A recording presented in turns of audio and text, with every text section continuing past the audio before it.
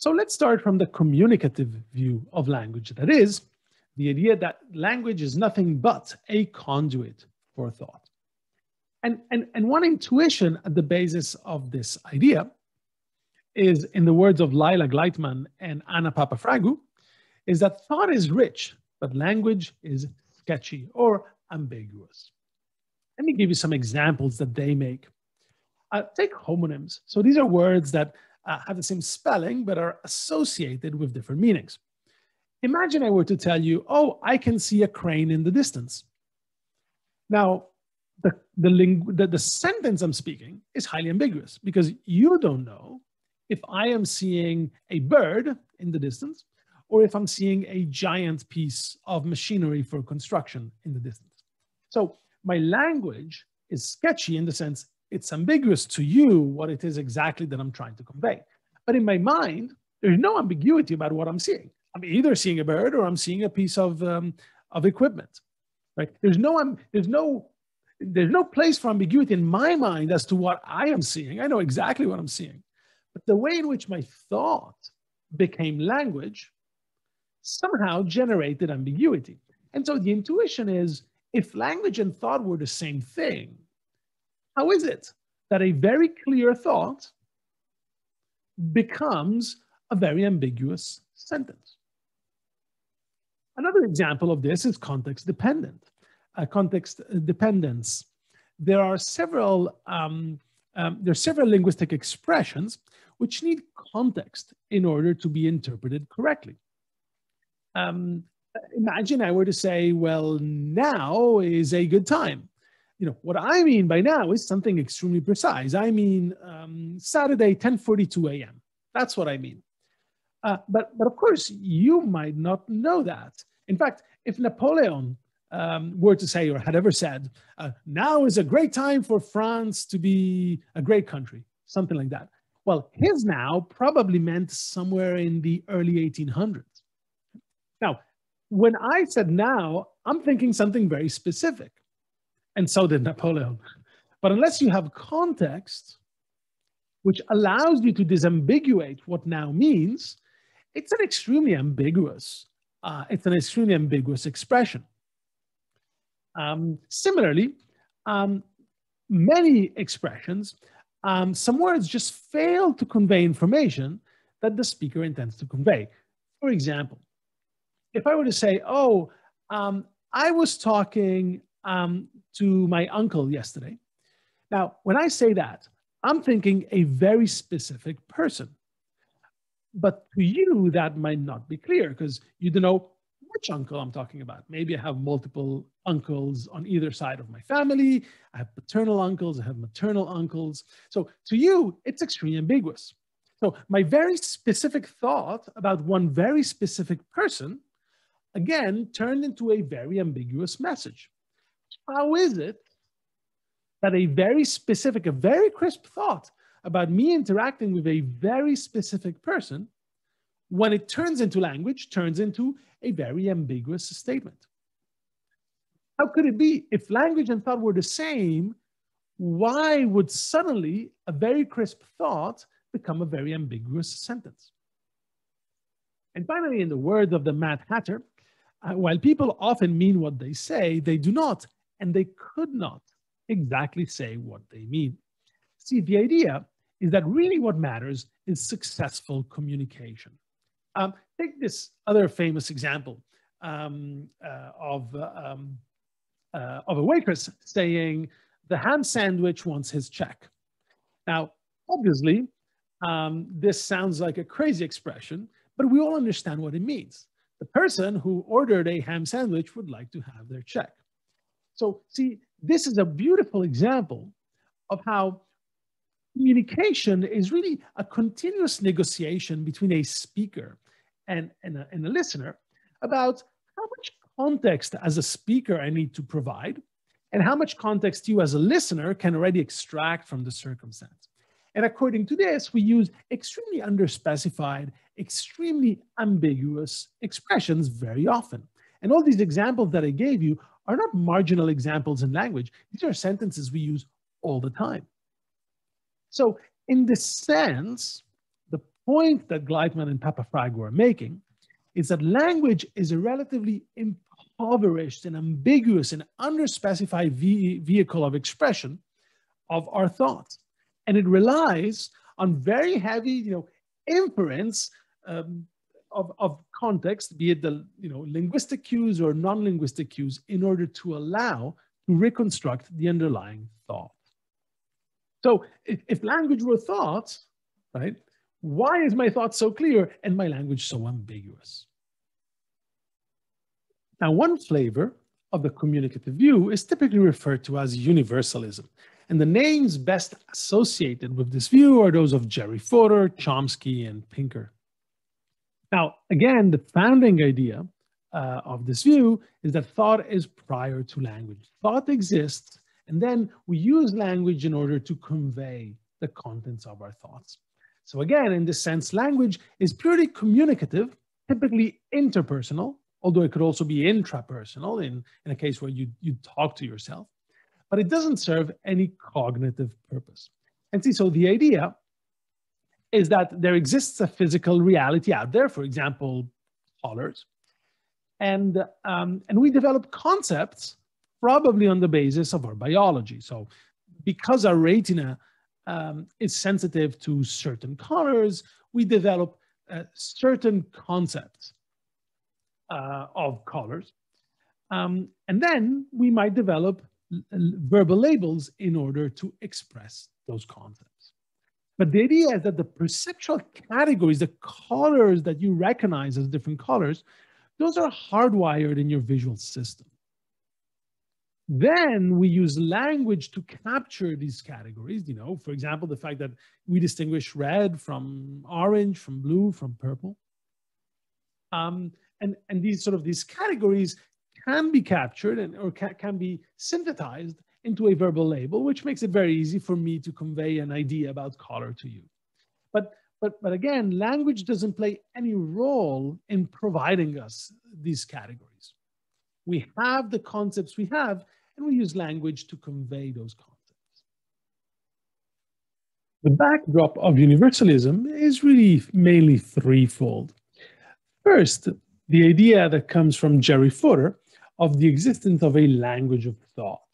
And this is the idea that our thought and thinking takes place in some kind of mental language, often referred to as a mentalese, which is innate and compositional. So mentalese being a mental language that somewhat resembles natural language, spoken language, in many key aspects. So for example, it's also made of symbols, and the symbols can be combined into sequences.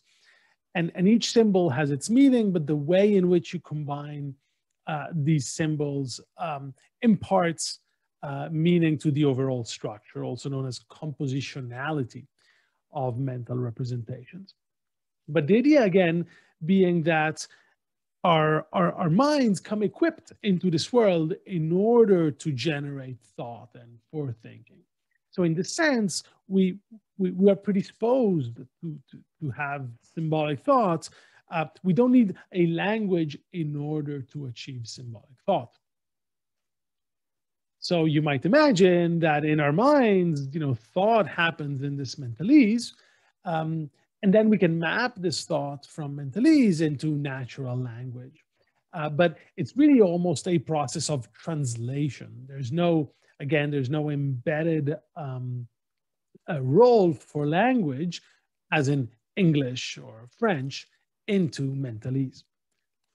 The second backdrop is the idea of Chomsky's transformational grammar. Really, broadly speaking, the idea that there exists a process of translation from a mental representation, some sort of the meaning of a sentence, into the kind of sentences that we speak. So, and there's translation sort of outwards. So for expression, where we go from a semantic construct in our mind of an idea, of a mental representation, into an actual spoken sentence for expression, or vice versa, where a spoken sentence sort of can turn into a mental representation. And finally, the third backdrop is really the understanding of language as being somewhat independent of other aspects of our mind, and in the sense even modular, meaning that it's all encapsulated and does its own thing inside inside the mind and the brain. And this comes both from Chomsky. So Chomsky often refers to this as the language faculty, and with the idea that in our brain, there's really a special part of the brain whose sole job is to listen for a tidbit of language, as we said last time, and on the basis of a modicum, a tiny bit of input, sort of figure out how our own language works, maybe by setting parameters under that view. And of course, there's all this neuropsychological data of Brocaille and Wernicke that does show that to a large extent, language is very modular in the human brain. And I have to say, a lot of neuroimaging data to date really supports the idea that there are some, that at least the sort of language is seen as strictly speaking, really the ability to map very specifically utterances onto meaning, that comes from some very specific parts of the human brain.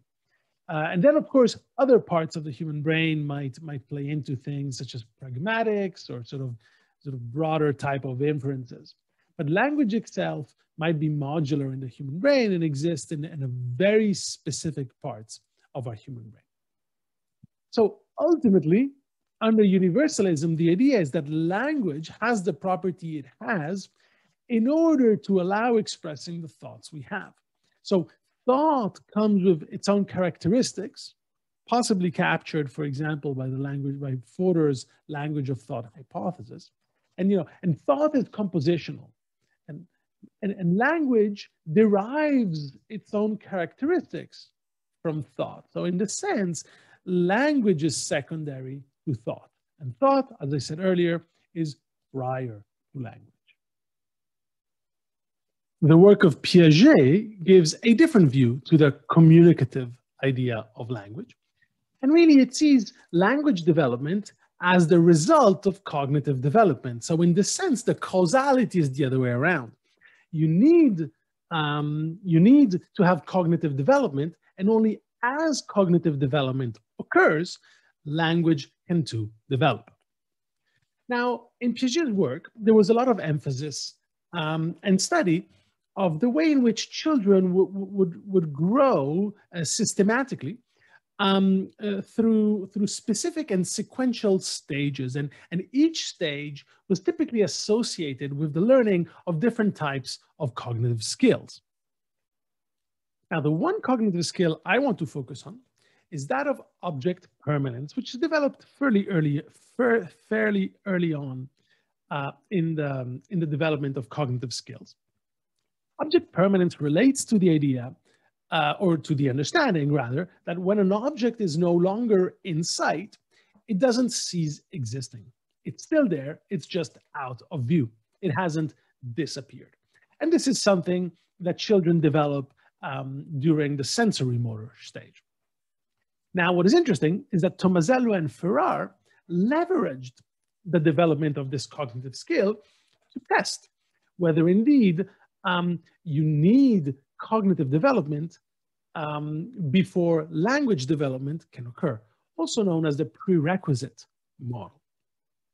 Now, the general idea was to assess the understanding and use of verbs that words that either referred to movement of object in sight, something that a child should be able to understand whether they have object permanence or not, and as compared to the use of movement words, object movement words that relate to non-visible movement.